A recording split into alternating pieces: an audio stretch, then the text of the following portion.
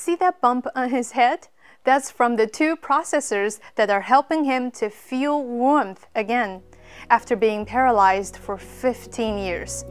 This man, Mr. Yang, was severely injured in a car accident in 2009, resulting in cervical spinal cord damage and total paralysis of all 4 limbs.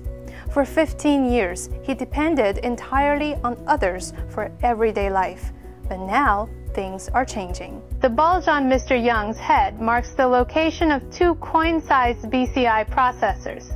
They were implanted to collect neural signals from the sensory motor region of the brain, enabling body control through an external way. 你比如这大拇指，你看，很灵活。最主要的是，我现在有温度的感觉，过去是没有的。过去冷热都是一种感觉，是刺痛。你看，比如说哪儿痒，就这么葫芦一下，老幸福了。我们一起干杯，祝您早日康复。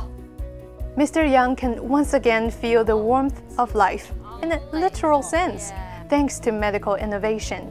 And innovation, or 创新 in Chinese, is not just about new gadgets. It's about people.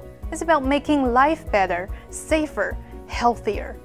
Stories like Mr. Yang's show us why innovation matters, not just for individuals, but for a nation's future.